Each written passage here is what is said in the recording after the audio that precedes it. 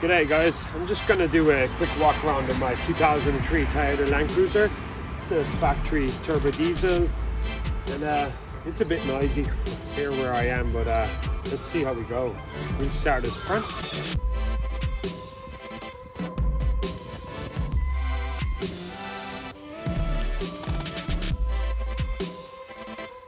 Okay, up front we've got 9-inch King spotlights.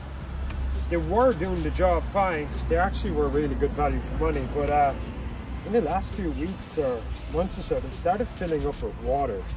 And I think it's time for new ones. Then we've got the GME heavy duty aerial. Does what it's supposed to do. It's perfect actually. Pretty happy with that. Got an Ironman winch, 12,000 pounds.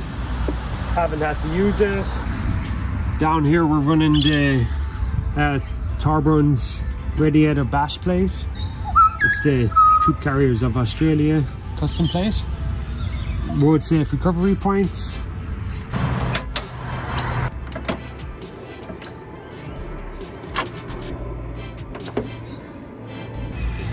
The mighty 1hdfte LandCruiser turbo diesel, factory turbo diesel engine. It's probably one of the best engines Toyota ever made. It's a lot better than my last 1HC non-turbo diesel engine. It goes better. Okay, so right now we've got the yellow top Optima battery. That's my main cranking battery, and I've also got a calcium battery at the back that I just run for my lights, etc. We've got a TJM dual battery system that just it's kind of like works like one of those isolators. It's a little bit smarter than that, but I'm actually taking that out and going to put in a DC to DC charger that has a solar input, and I need to clean up the wiring and stuff up there as well.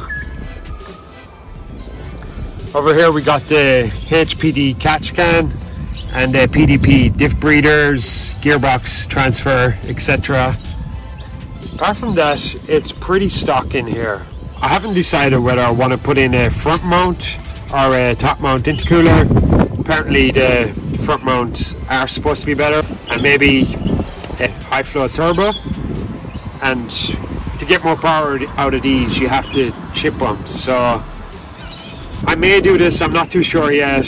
Like, I don't really need the extra power, but obviously it'd be nice.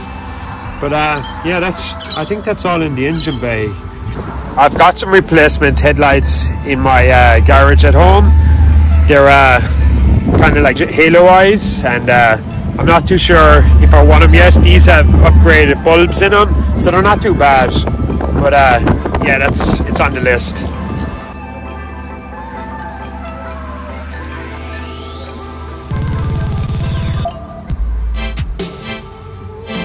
Okay, wheels and suspension.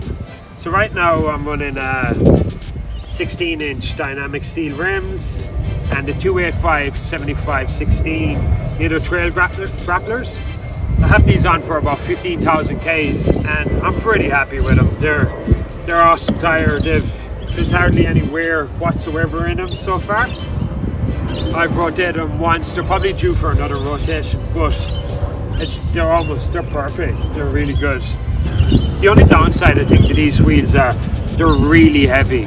I think these are in weight, they're almost equivalent to the 35-inch tire, which is crazy. And I was on Blacksmith's Beach there a few weeks back, and I've never driven on that beach before, and apparently it's really soft sand, and I had them drop down to 14 psi, and it takes a lot for them to bag out. They've got a really strong sidewall, so I had to drop right down to 14%, and even then I thought it could go lower. Like, it didn't struggle in the sand, but I did find it a little bit more hard going. So I don't know if that's because of the really heavy tread pattern, or it's because it didn't bag out, or as I said, I've heard it is really soft sand there, so maybe that's why, I'm not sure. We've got a 2-inch one-man EBU lift. In the future I think I'd like to go to 3-inch. I haven't decided on that. I don't really need it, but I would love to put 315s on here and a 3-inch lift, but that's a lot more extra money. But yeah, it looks good, so I'm not sure. We've got the ERB flares. I've put on the GXL mirrors. Up top I'm running a 50-inch light bar on the steady brackets that clip onto my Rhino Rack 380 roof rack. Some custom lighting, front and back, both sides. Got a Iron Man awning, just a standard awning, it's fine. In the future I'd like to get one of those 270 awnings, but again, that's kind of on the bottom of the list of stuff. Moving on. So in the interior here, it's pretty stock compared to some. We've got this really handy bag here. As far as I know, it clips onto the back of your buggy, like your pram. Somebody on the Troopcarriers of Australia page came up with the idea. I think it was Julie, so good on you, Julie. We've got a engine watchdog TM1. This keeps an eye on the temperatures in the engine bay, and you can set an alarm on it, and if it goes over, I think this one is set to 100. If it goes over that, the alarm will go off, etc. EGT gauge, boost gauge, switch for your light bar, your spotlights. Over here I've got my rear locker. I've actually got a Harp E-locker in the back. We've got a reverse camera on the rear mirror. And up top here we've got an overhead console with more lights for the 2 lights for the front, up here for the front, and 1 for in the rear. And also a 40 channel UHF. I also have an 80 channel sitting at home, but I haven't had the need to use it yet. Mandatory mirror for herself. These cars don't come with any luxuries like that. So down here, I don't actually have a center console, and well, none of these LandCruisers come with a center console. I would love to get one of those Department of Interior ones, but I think I'm just going to make one, and that will be in a future video as well. Okay, so moving on to the rear bar. This is the one thing I get asked a lot of questions about. It was made by a fabrication mob in Adelaide. They have built the integrated rear bar.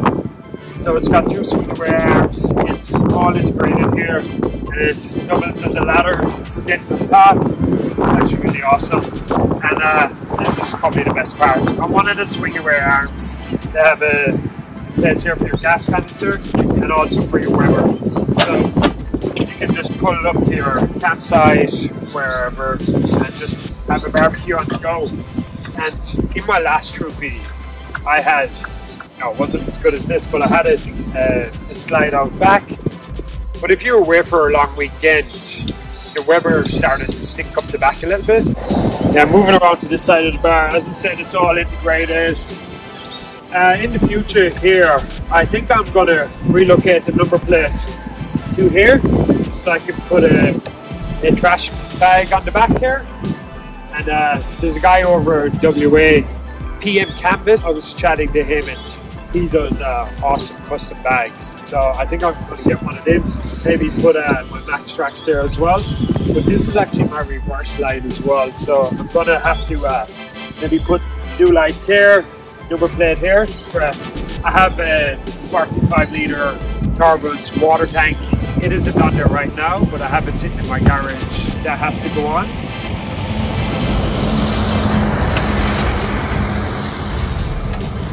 So with the rear fit out, at the moment I only have drawers in here, but a good friend of mine built this for me. He did an awesome job. But what isn't here right now, but will be in the next video, is this is all in units, so like a modular system. So up here it comes in, drops down at the back, same over the other side, and then it comes up this side. And you have a space here for my 40 litre Ingle, and then there's like almost like a walkthrough here. It's not going to be the biggest space for sitting inside, but maybe you can sit outside if it's an ultra bad day. There's also another section that joins here and turns the whole platform into a bed. Now we don't plan on sleeping in this 24/7, but because we're going to bring a tent with us. But on those days where you have to stealth camp, or like we just get to camp late and you don't want to be setting up a tent. So with the rear door here, I'm going to change this and get a drop down table. Also on my drawer here, I have another section that clips onto here and prints it out. So that actually makes this drawer into a table. But as I said, I'll explain that in another video. So like, if you would like to see that other video on that, please leave a like, subscribe. Yes, I'm going to change so we have more storage here as well.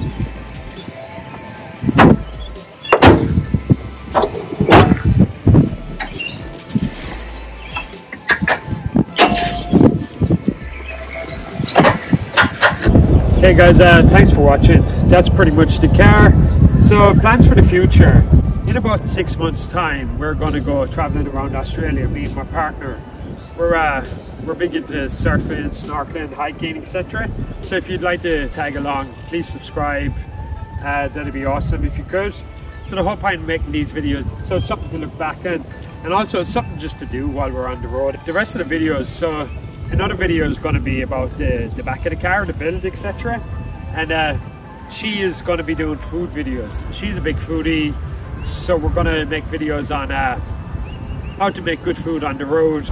I can cook, but it's mostly bacon and eggs and stuff, and you probably don't want to be watching that. But so I think that's really it, apart from, as I said, I'm going to do another video with the back interior, with the fridge, the storage, etc. If you could leave a like, subscribe, that'd be awesome. Really appreciate it. Again, I'd like to apologize about the sound here today. I don't have a mic on this, and it's really windy and it's so noisy here. Okay, thanks for watching. Thank you. Bye.